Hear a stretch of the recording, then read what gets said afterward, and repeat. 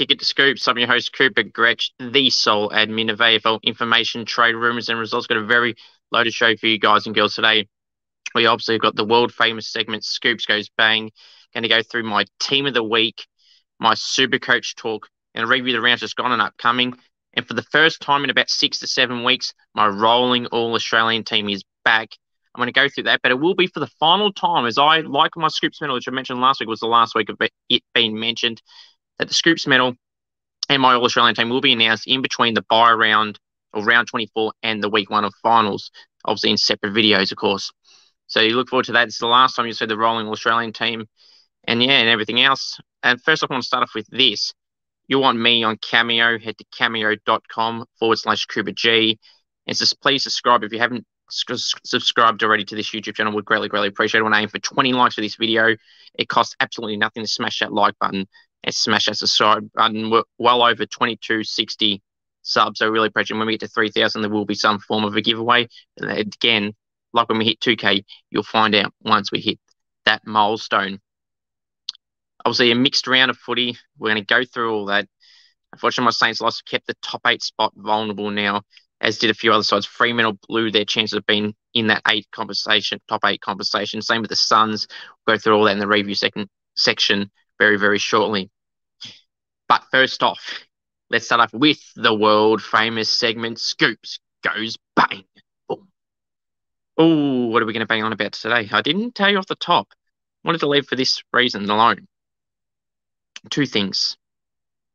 The Toby Nankervis suspension, which has been sent to the tribunal. Now, I'm recording this a night before you would normally, when you will see this, which is a rarity, but I have to for other commitments. So I'm recording this the night before.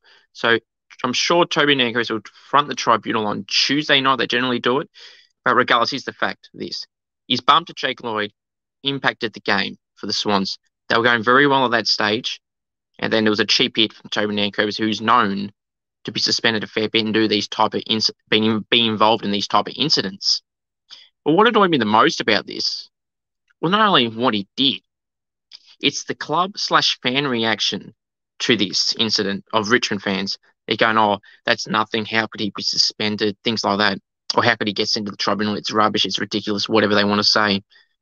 But last time I checked, if we backtrack to last year, when Tom Stewart done a similar incident to Dion Prestia, the fans wanted Tom Stewart's blood at Richmond. But now it's happening the other way around. They've done it to another opposition player, and they say the complete opposite. You can't have it both ways. You either disliked what Tom Stewart did and what Nankervis did, or you liked both. You can't have one of each way. It's plain and simple. It is absolutely ridiculous. And yet Andrew McWalter, the filling interim coach at the moment, defend Toby Nankervis' actions, saying it's within his spirit and we want him to keep doing that. Well, he's going to keep on getting suspended, plain and simple, if you like how he does it. He plays on the edge, sure. He's going to get suspended a lot more, especially with the new way they're interpreting suspensions these days. It's just, to say I'm shocked is an understatement. It just, the fans is hypocritical at Richmond saying stuff like that when they weren't happy when it happened to Prestia from Stewart, and fair enough too. But now to do something similar, and now your opinions is complete opposite of what you thought last year when it happened against you. But now you did it to someone and it's apparently fine. Double standards. I mean, it's mainly the fans at Richmond, not so much the club itself. But Toby Nankervis is co-captain. He let the club down. He did have a good third quarter, which set up their win in the end against the Swans in that close game. But he's going to be on the sidelines for at least 3 weeks. So Dylan Grimes going to have to mantle the troops as the captain for the next 3 weeks, at least. To the Richmond fans in particular, and Toby Nankervis, lift your game. Pathetic. Now, the other thing. As I say, most weeks, the umpiring is embarrassing. It truly is. Now, I'm going to mention some examples in the St Kilda game. Now, you can only say, oh, here we go, he's blaming the umpires. No, I'm not. I'm just telling you how bad they were. In this particular game, it was very noticeable. There would be incidents where you get frees that aren't frees, and there'll be some frees you don't get that they don't give, which they should. Dropping the ball was a major one right now. Do the umpires pay dropping the ball anymore? Like, there were so many times where Melbourne would try and run through someone get tackled, drop it, or just get the ball in general, get tackled, drop it without disposing it legally. And it was just let off numerous times in this game. It was ridiculous. And it happens throughout lots of games, but in particular in this game, it was very noticeable. And it's really frustrating, especially when you're on the end of it. But just in general, watching it, it's really annoying. It happens week after week after week in pretty much every game. The 4 umpires is a joke. I've said this many times before, and I'm going to keep on saying it until they get rid of 4. Before the season started, I thought I'll give this a go and think it might be a good thing. But that it has not. It is getting worse week after week after week, overruling each other. You would think there's more eyes set on the play. You'd be able to pick all these dropping the balls, but they're not. They're doubting each other. They're taking over the other from a mile away, sometimes for the right reasons, but sometimes not for. It's like, it is really embarrassing. And, it's just really frustrating. It's just, I don't know what they're going to do. Andrew Dillon's coming in the new rules to see when the Gills departs into the season. They need to fix it now. It's getting worse week after week after week. In the St Kilda game alone, they had 4 experienced umpires umpiring this game. And even they cannot umpire it properly. So what's that say for the rest? Just think about it. The AFL umpiring department, I say most weeks, I really could say it every week, but I try not to. But this week I'm going to mention it again. Lift your game. Pathetic. Hope you guys enjoyed that edition of the world famous segment. Scoops goes bang. Now, of course, it's now time for my AFL team of the week. I know it's heavily debated, the team of the week, but here it is. All right, from the back line, the pockets, Luke Ryan and Jimmy Webster. Full back, Stephen May. The half back line, the flankers, Isaac Quainer and Sire Wangani Malira. Centre half back, Sam Taylor. The wingers, Errol Gordon and Shai Bolton. Centreman, Nick Dacos. The flankers, Jack Gunston and Stephen Cornelio. Centre half forward, Harry Mackay. Forward pockets, Cody Waitman and Tyson Stengel. Full forward, Aaron Norton. The ruckman, Rowan Marshall. The Rovers, Lockie Neal and Zach Merritt. The interchange consists of Sean Darcy, Harris Andrews, Jesse Hogan, and Darcy Parish, and the sub, Mitch Duncan. Now, we'll get to the emergencies first as well. I put a long list of emergencies just to kind of show you how hard it was to select this round. On the emergency list, there's a long list of emergencies. Jordan Dawson, Rory Laird, Jeremy McGovern, Ollie Florent, Christian Petrarca, Caleb Daniel, Jake Riccardi, Connor Rosie, Jade Gresham, and Tom Stewart. That is a long list of emergencies. But now, for the reasons why, I'll just put that up there for a few seconds. The reasons for the back line, it was really hard to be key position defenders this week. Ryan can play at all. Stephen May, Sam Taylor, McGovern was on an emergency list. It was really hard to pick. And Harris Andrews on the bench. It's just very, very hard to pick this week. But the reasons for each individual that are on in the starting 22/sub, Luke Ryan, albeit Frere's loss to Carlton, he was very, very good. He had 38 possessions, high efficiency as he always does, for like 13 intercept possessions and around 1%. Yes, his team was bad, but it's hard to ignore a great performance, single-handle performance like that. He was absolutely fantastic. Stephen May, unfortunately, once Max King got off, which we're going to get to King in a minute in the Saints preview part, they just kept hitting it to him. Partly due to him defending well and timing it perfectly, but also just our kicking as well. He had 28 possessions, had like 12 marks. Even with King there, he was always going to be trouble. But without King, when he went out in the first 30 seconds of the game, it just made it even easier for him. And we just played it into his hands by bombing it to him. Jimmy Webster, going to go, well, St Kilda lost. But then again, it's the individuals here. Jimmy Webster held Cozzy Pickett goalless and to 4 possessions. Pretty good if you ask me. He did that to Charlie Cameron a few weeks ago when Charlie Cameron kicked the goal on the siren in the last quarter when we played them. Jimmy Webster's had 2 tough tasks in the last 4 weeks, and those 2 in particular, who are higher quality small forwards, he's destroyed.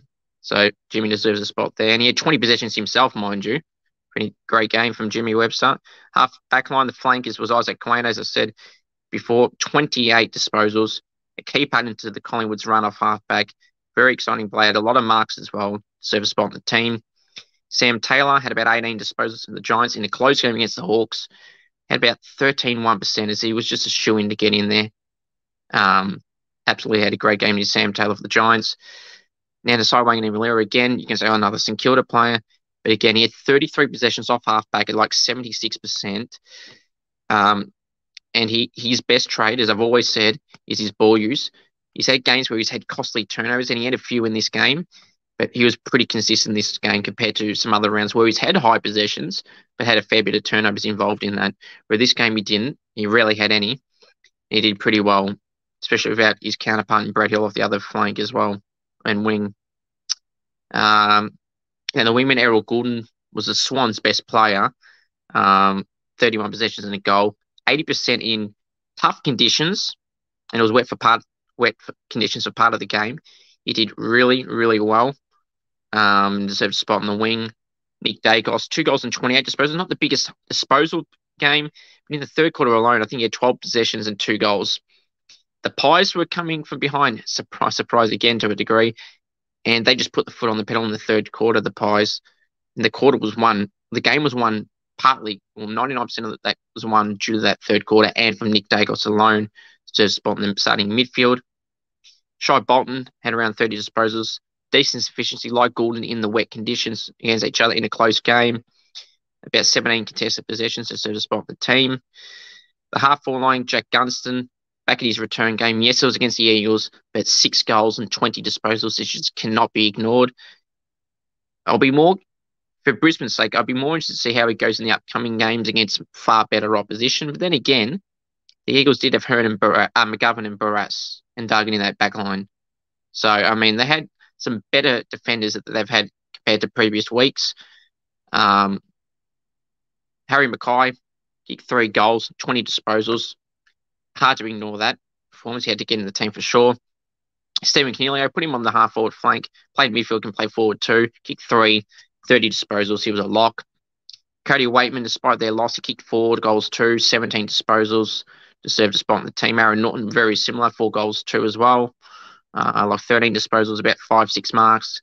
Deserved a spot in the team. And on a good defender in Darcy Moore, who he probably had the win over in the first half, definitely. Second half probably belonged to Darcy, but Norton was still okay then. Kicked 1 goal in each quarter. Tyson Stengel, he had 5 goals, around 20 disposals as well. Had to be a lock there. Rowan Marshall, and even going, he's lost again, like the other guys. Rowan Marshall had a tougher task than anyone has had in that ruck this year. 30 disposals for a ruckman, first off, is a massive tick. Then to do that against Gawn and Grundy just makes it even more impressive. He had more disposals and marks, tackles, whatnot combined. More marks, tackles, and disposals combined to Gawn and Grundy. The ruck duo that people rave on. I don't think it's really worked this year, but then again, obviously, they're going to both play in the senior team. He was fantastic, and I'll get to that bit more detail in the Saints review game. Lockie Neal, 34 possessions, decent efficiency. I think he had 87%, 87% efficiency from midfield, and half of those possessions were contested. So, and a lot of clearances. So, it showed what a great game Lockie Neal had. Zach Merrick kicked a goal and 39 disposals. Wasn't the best efficiency. We had a lot of metres gained as a part of their chains as well.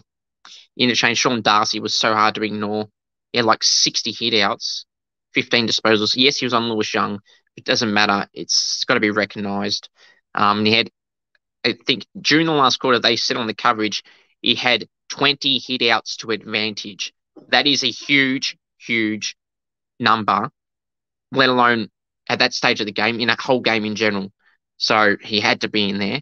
Had Marshall not had that insane ruck game, well, Darcy would have been the starting ruck. They both had phenomenal performances individually, despite their clubs losing. Harris Andrews, I thought I was a bit too top heavy with key defenders, but then again, Luke Ryan is a versatile defender. He doesn't have to play as a key position. Quain is the same, so I could fit one more tall if I needed to. And it was Harris Andrews, 13 1%ers, fair bit of marks. And 19 disposals. He just had to be in there as well. It was so hard to not include him. Same with the key forwards. Jesse Hogan, he can run up the ground as well. Kick 4 to Jesse, 4 goals too. 15 disposals. He kicked a goal late. That was very important to get them the win. When the Giants started well, the Hawks came back. The Giants then put it out to a bit further when you thought the Hawks weren't coming back. Hawks went bang, bang, bang late in the third, start in the last. You thought, oh, hello. And then Hogan stopped that late to get his side the much important win, the dark horse of the 8. The Giants still said that. And then the other bench player was Darcy Parish, 39 disposals as well. Better efficiency than Merritt. But they're very similar in other stats. And then Mitch Duncan, I thought for 30 disposals, only 8 contestant, but at 90%, it's just hard to ignore. And he's not a fullback where they just chip, chip, chip, chip. And he had a decent amount of meters game, so I was tossing between him and one of the him and Jordan Dawson. I just went Mitch Duncan purely for his high efficiency with those meters gained. Had he had average efficiency, he probably wouldn't be in the team at all. So, but yeah, he did well, so he's in there. All right, what did you guys think of that team of the week? Comment down below what you would have done and what you would have changed. Now it's time to go review the round 17 games. And while we're gonna go in order first. We've got to go in order. We'll get to the Saints game. I know you're waiting for that, but we go in the order here. Richmond Swans, it was Thursday night at the MCG. It was Richmond 88, defeated the Swans 75, Richmond by 13 points. I alluded to it before. Once Jake Lloyd went off, it seemed to impact them from a team structure as well. Jake Lloyd gets a great run of half. Like Nick Blakey, they obviously missed Jake Lloyd, who's starting to get into form now in the last month. So he was a huge out, and he's a decent player in general. Not in his best All-Australian type form, but in his last month, he's gone back to that best form. So he was a crucial blow, and they'll unfortunately miss him next week, the Swans, in their next clash. Nick Blakey was okay. Goulden was their best player. Richmond was Shy Bolton, Toby Nankervis, who had a good third quarter. Tim Turner had some solid numbers again. But yeah, then when Lloyd went, as I said, it seemed to shift to the Swans, but they were still in it. Luke Parker was pretty solid. Chad Warner was pretty solid. I thought Buddy was okay, but remember, if you recall, the Swans blew it for themselves. Multiple chances late. Buddy, 2 missed opportunities. You seen Buddy snap from the right-hand side for a left. It was a perfect spot for a left footer.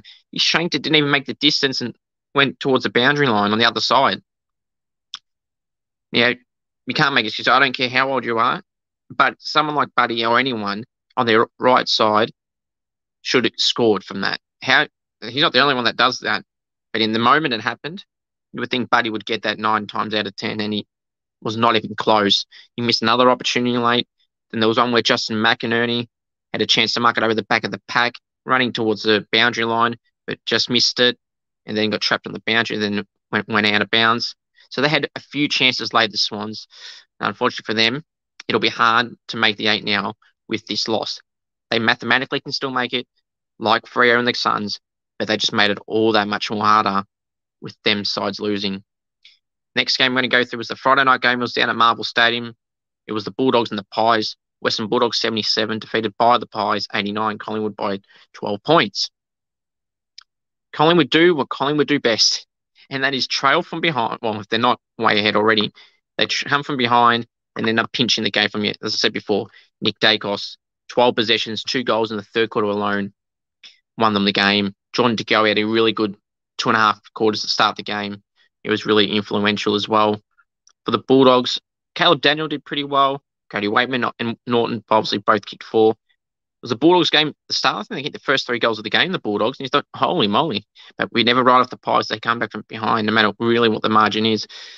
But the Bulldogs will be disappointed with that. They're in that log jam around St Kilda on the ladder, around Melbourne, around the Crows and Essendon. So they'll be really disappointed with how they went there in the end, considering how they started. The next game to go through was on the Saturday games. First one was the Brisbane Lions and the Eagles. Not much to say on this other than Brisbane won by 81 points, 116 to 35. Well, they got McGovern back. He did pretty well, Jeremy McGovern. 20 disposals, 9 marks, played the first 3 quarters. Pretty good game for a guy that's missed since round 3. Liam Duggan had 33. But there wasn't much other shining lights for the Eagles. And For the Lions, as I said earlier, Guns kicked 6 with 20 touches. Fantastic in his game back. First game back in a month. Daniel Rich played in the twos on the weekend. We'll see if he comes back next game for the Lions. Neil was fantastic. McCluggage had a good game. But yeah, a margin you expected from the Brisbane Lions, too damn good for the Eagles as expected. Some expected more, but Eagles are starting to slowly get some players back. So you may not see all these 100-plus blowout margins. Still big margins, but probably not to what you expect it to be. Also, they get a few more back over the coming weeks as well. They'll probably get Hearn and Shuey back for their next game as well against Richmond on Sunday. Next game I'm going to go through was the twilight game at Giants Stadium in Sydney. GWS 85 defeated the Hawks 72. GWS by 13 points. Riccardi's in a great patch of form the last month. Didn't start the year too well. He was out of the side. He was in the side, out of the side. Was kicking goals really when he was in the team. The last month, I think he's kicked about 16 goals. He's been really good. In 4 or 5 games, he kicked 16 goals. He'd kicked a bag of 5 against the Dockers. Kicked 3 yesterday. And missed a few gettable shots as well. He's in a rip of form. Jesse Hogan's in good form as well. Similar to Riccardi, especially in the last month, has been very good. Canelo 3-30, killing it. Josh Kelly, I was really surprised. Josh Kelly only had 6 possessions, like Gaff had for the Eagles, 6, but to a degree we kind of seen this coming from Gaff at the moment. But Josh Kelly, we hadn't. He's had a great year, Josh Kelly. All-Australian contender for the squad. Should be in the squad at least. And he's had a good year. But yeah, he only had 6 touches. Couldn't believe it when I saw that. The Hawks, Fergus Green kicked a couple, did all right for them up forward. James Warple was okay. Will Day was pretty good. But in the end, the Giants got a good win. Late, as I said earlier, Jesse Hogan got an important goal late to give him the win there. The next game, here it is. The Saints and the Demons. St Kilda 58 defeated the St Kilda 58 defeated by the Demons 79, Melbourne by 21 points. Well, as I said in my post, missed opportunities early. We had 3 posters in the first quarter. All were gettable shots. Very easy. Then you had the goal kicking. You had the unlucky bounce to Mitch Owens in the last quarter when we were down by 9. That could have put it to 3 points. I think there was about 6 minutes left at that stage. Anyone's game from there. Unlucky bounce. I had 2010 nightmares of Milne with that bounce when that happened. Like, we for a side that lost, I felt we played better, and that's a general feeling for some people in terms of the experts as well. Like, we played better, we just didn't capitalise, and it was very frustrating too. And to lose your best player in Max King 30 seconds into the game, went to tackle Stephen May. Well, it looked like at first was a wrist injury. I was hoping he'd come back on, but Ryan Burns, the sub, came on within 5 minutes, who did play okay. But yeah, he had King go out straight away. It's like, well, Stephen May's going to have a field day, potentially, with his intercept marks, which you could have done with King. Much more easier for him, though, without your star forward and a younger forward brigade with Higgins out as well. And obviously, as we know, Tim Embry out as well. So you got the inexperienced forwards with the small guys like Gresh and Jack Billings, who came in, had his great first game back, kicked 1-1. Aiden Disposal playing as a half forward mainly, did pretty well to JB. Good to have him back. Zach Jones, one of the guys coming back from injury, had 20 disposals, did pretty well. Showed that toughness, which we're kind of missing in that midfield side of things, so he did well there. But yeah, look, going back to what I was saying to King, you lose King 30 seconds into the game. You lose Seb Ross, an experienced midfielder, 10 minutes into the game, doing a hamstring injury. Then late in the first quarter, you had Zane Cordy get concussed. That just stuffs you rotation straight up. You're playing a strong team. Then you have that happen. And then the key position guys in particular, Ross, albeit a decent midfielder, is a bit replaceable in terms of the structure. It's much harder. Key position, you had Sharman, who's mainly a forward, who's played the odd game here and there as a sub, as a key defender, or part of games as a key defender or intercept defender. He swung back when King went off and Cordy went forward. Then they swapped it a couple of times in that quarter. Then when Cordy went back a second time as a forward, when they swapped a second time, him and Sharman, then he ended up getting concussed. And then Sharman, again, throughout the game, kept switching around. So stuff your structure up, stuff your rotations up, and it's just very frustrating. Jack Steele in his 150th. I congratulate Steele on a great game. 31 disposals of goal, 88% efficiency. did terrific. For Melbourne, their best play was Stephen May. Now, I know people saying, what about Truck? He kicked 4 and 20. No, not a 4 and 20 pie. He kicked 4 and had 20 disposals. I don't feel like that was a game where he was dominant at all. Again, I know how you get goals. It doesn't matter how you get them as long as you get them. I get that. But if you want to go individually, was he fantastic? I don't think he was great. It wasn't bad, but he wasn't amazing or anything like that. 2 goals out the back. Kicked a great goal in the last quarter to seal the game, but he's just wasn't as great as some say it was. I thought Stephen May was pretty good. Gawn and Grundy, Cedric Marshall, well held. And I again want to give credit to Rowan Marshall. He was fantastic, as I said. 30 disposals he had. Gawn and Grundy combined had less than 30 touches. The hit-outs was about 13 to 20. So he did pretty well there because he actually got a few clearances and grabs out of the ruck and did pretty well. That's probably the best career game I've seen Rowan Marshall ever play. He's had some great games, but against the competition he was against, the expectations weren't that he was going to dominate them too. If he could be competitive with both, we'd be happy. But he destroyed them both. It's great to see Rowan Marshall had a terrific game. Saints hopefully get Hill back, Higgins back, and Battle back next week. And potentially some guys from the twos that might get in as well, like Tommy Campbell. But yeah, change will have to be made, and we'll have to see what happens there.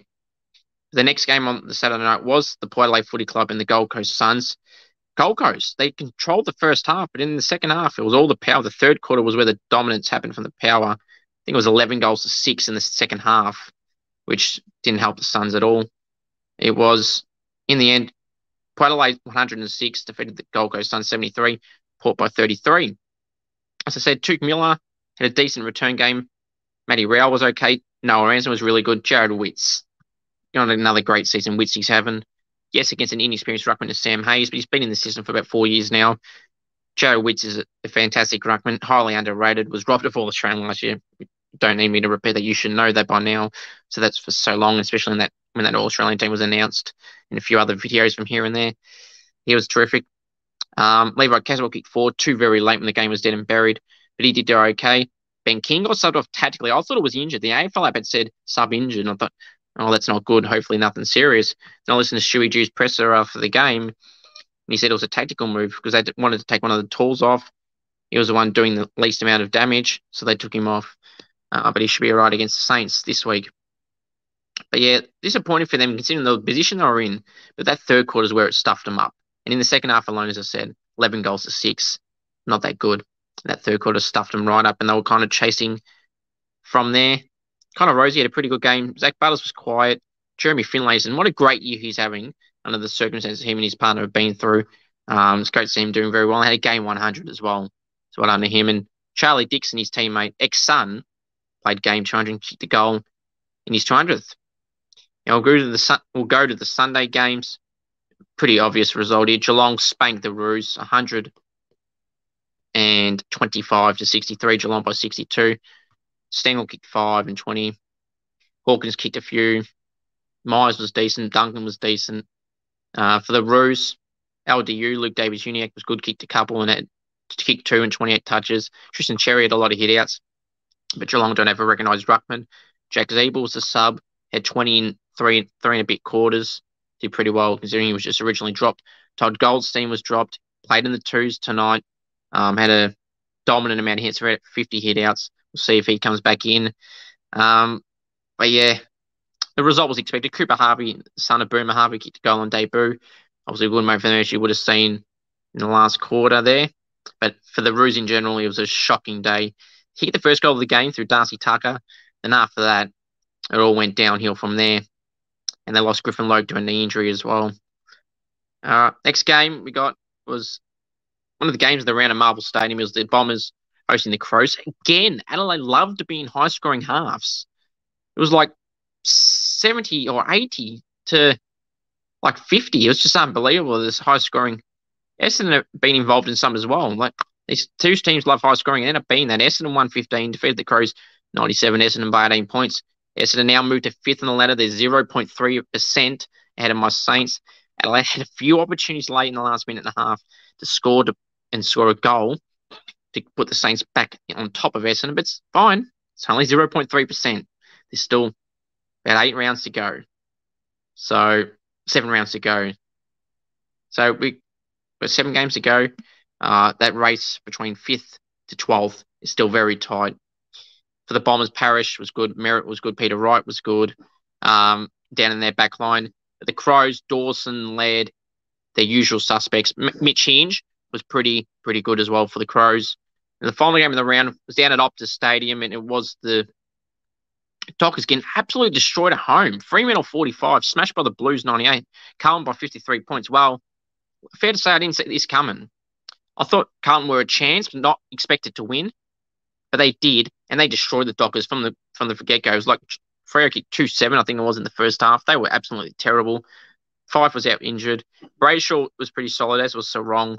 The usual suspects. Darcy was terrific, as I said, about 60 hit-outs and 20-plus hit-outs to advantage, so he was awesome. The Blues, Mackay, 3-20. It was Curno's 100th game. And then you had the likes of Cripps and Walsh having decent numbers as well. Matt Kennedy had a good amount of possessions, around 23-ish. Phil was subbed off late in the third quarter with a nasty knee injury, so I hope he's all good. But the Blues will be up and about. They're in that 8 conversation as well. So they're in that log jam of teams now. They passed Richmond on percentage, and they passed a few other sides. So they're in that conversation for the 8. They're a game out. So it's going to be really interesting to see how the final 7 weeks go in the season. All them spots from 5th to 8th. Technically Melbourne's as well, but I think they'll be safe now. So from 5th to 8th, St Kilda's, Essendon's, Adelaide's, and the Bulldogs, and Geelong's. Well, Adelaide's not in there now, but Geelong is. And they're all up for grabs. Geelong haven't been in the 8 for a while. In fact, I don't know if they've been in there at all this year, but they have been now. I mean, I suppose it all that matters now, but see how they go this week. It's going to be a really tough final race to the end of the season. All right, now it's time to go through my rolling all-Australian team. I haven't done this for a while. The rolling all-Australian team. All right, let me get it up. I haven't done it for a while, so bear with me. It's my rolling all-Australian team after round 17. I haven't done it since round 11, so there's going to be multiple changes, so just bear with me with that. I'm going to get that up right. I don't know where it's gone. The graphics trying to play funny buggers with me, but it's okay. I'm going to get it up right now, and I'm going to get it up on your screens right now. There's a fair few changes. I think there's up to 6 changes, so we're going to go through that. Right. Now, okay. From the back line, the pockets, Callum Wilkie and Charlie Ballard. Full back, Aaliyah. Half back line, the flankers, Jack Sinclair and Nick Dacos. Centre half back is Darcy Moore. The wingers, Errol Goulden and Josh Dacos. The centreman is Tim Taranto. That's that part of the team so far. Then the next part, we go for the half forward line. We go consists of team back up here in front of me. Half forward line, we got Toby Green. Sorry, half forward line, the flankers, Christian Petrarca and Stephen Cornelio. And then the centre half forward is Charlie Curnow. The forward pockets, Toby Green and Charlie Cameron. Full forward is Tex Walker. Then we go to the ruckman. It's, you guessed it, Rowan Marshall. The Rovers, Jordan Dawson and Tom Green. The interchange, Connor Rosie, Zach Butters, Caleb Sarong, and James Sicily. Now, the James Sicily one, I was really debating about whether I do put him in there. Does he deserve to be in there? Because he's missed a fair few games. But that's what I've gone with for now. I mean, he's still done he's done really well. He's averaging 26.9 disposals. This season, he's probably missed about 4 games. He's on the cusp of not getting in if he doesn't fix up. Really, just all he has to fix up is just not getting suspended. He's too good not to be in the team. So he just needs to lift his game in that department, and then he'll be all good. And then he'd be a lock if he hadn't missed let's be real, he'd be a lock if he hadn't missed any other game. So there's the rest of the team there. You can see rolling all Australian team. It's there on the screen for you. So that means the inclusions that I've had. So there's been a fair few inclusions since we last looked at the team. So I'm going to go through some of them right now. So the new inclusions from all the way back in round 7. So it's been a fair while, but the changes are in Tim Taranto, Jordan Dawson, Rowan Marshall, Tex Walker, Errol Goulden, and Connor Rosie out since around 11-1. Mason Wood, Clayton Oliver, Jared Witts, Jeremy Cameron, and Matt Rowell. I mean, you could say it's harsh for Matt Rowell. He's had low disposal average, but he's had a lot of contested possessions, clearances, and when the Suns were winning, he had done pretty well. So I'm just going to put the changes up here for you all now.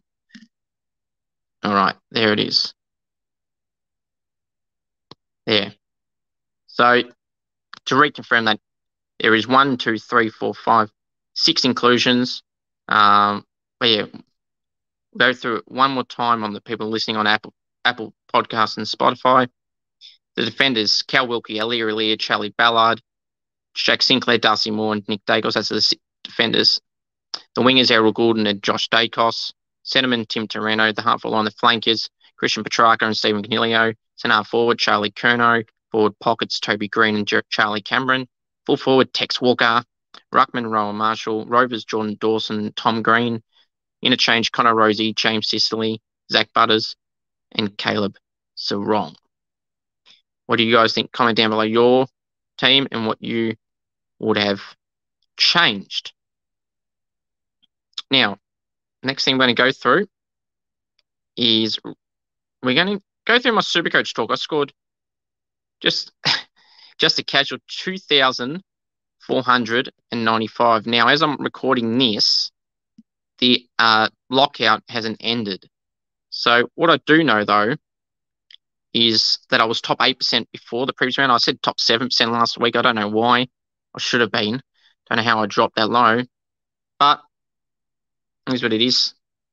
I got a terrific score. I would assume I'm top 7, top 8%. I want to hope it's gone up. Because I somehow dropped scoring 2,400 last week. So I wasn't too happy about that. Dropped like 1,245 or something in the rankings, or 1,265. I was pretty annoyed about that, if I'm being brutally honest. But here we are, and that's the score I've scored this week. I'm pretty happy with that. I still had Jack Zeeble. I got rid of Josh Dunkley. I ended up getting Zach Butters. That's a trade I ended up doing. Obviously, early in the week I said I wasn't doing any. Then when Dunkley was ruled out to 1 to 2 weeks, the language on Friday was also that he might miss the week after Dunkley. So I'm like, I ain't dealing with this. So this is my team there: Dawson, Sinclair, Stewart, Nick Dacos, Woodane, Harry Sheasel, Petros, Osen, Mullen, Charlie Constable. Midfielders: Rory Laird, Andy Brayshaw, Lachie Neale, Matt Rowell, Christian Petrarca, Caleb Sarong, Tom Mitchell, Paddy Cripps. Bench: Jasper Fletcher, Matt Roberts, who returned in the VFL, hopefully he can get in, and Ryan Angwin, likewise. Ruckman, Jared Witts and Kieran Briggs. Bench: Ned Moyle. Forwards: Zach Butters, Jack Zeeble, Steve Canelio, Connor Rosie, Tim Taranto and Errol Goulden. Bench: Ryan Marrick and Blake Drury. I did end up using Ryan Marrick this week. I didn't want to take the risk if Zeeble was going to play a quarter. Marrick got like 44. Wasn't expecting much. But then Zeeble ended up playing and scored 59. So that would have been nice if I had known magically that there was going to be an injury. See, there was a late out with George Waller for the Roosters, so I'm really annoyed that Jack Zeeble didn't come in, because I would have just swapped him. Actually, I probably wouldn't have actually been able to. That actually would have rubbed salt in the wounds, actually. Zeeble played 3 and a bit quarters, and he got 20 disposals. Scored only 59. Bit harsh. But that's my Supercoach team. So right now, I've made no trades. I've got like $142,000 remaining. So what Supercoach trade are you doing? I think I've got 5 trades left right now too. In fact, no, I do. So I'm using them wisely. I'm thinking about, do I get rid of Will Day? I want to try and get Sicily and Luke Ryan. They're the two trying to get the defence. If I get rid of Sheasel and Will Day with the 2, or Zeeble, how do I get them? How am I going to manoeuvre that with the $142K left over I've got right now? It's going to be very interesting. It's something I have to ponder throughout the rest of this week. And not Kieran Briggs, Jared Witts, what do I get? Keep him or not? He got another big score this week after 2 low scores in the 70s. Got 126, I think it was. But I'm really happy with 2-4-9-5. And now we'll go preview the round 18 games. Remember, if you haven't hit the like button so far, go smash that like button. We'll aim for 20 likes for this video. And subscribe if you haven't already. We'd greatly appreciate it. Once we hit 3K, we will have a very, very special prize for the winner/winners of the giveaway there. Keep an eye out for that. All right. Now I've got an announcement to make at the end of the show, so just stay tuned for that. I'm going to review the round 18 games. Very important 7 weeks for the teams in particular between 5th and 12th. Even the sides like Freo and Gold Coast and Sydney, that lost on the weekend. Still important games for them. But on Thursday night, and this is one of them, Thursday night at the SCG, the final Thursday game for the home and away season is the Swans hosting the Bulldogs at the SCG, 7:20 Victorian time on Thursday night. I'm going to tip the Swans. I think they get the win. The Bulldogs will be a chance, obviously. We're going for the Swans here, and personally, I hope they win. They're 15th right now, the Swans. Hey. See how far a loss could be? Now they dropped down to 15th. Didn't even think they were that low, but anyway. And then I'm still tipping the Swans in a close game. They do well at home. Friday night at the MCG, Friday night, 7:50 Victorian time. It's Melbourne hosting the Lions. And Lions, we know, as well documented, they don't play the MCG too well. They play around at Marvel, but not the MCG. I'm tipping Melbourne, but Melbourne have been in poor form.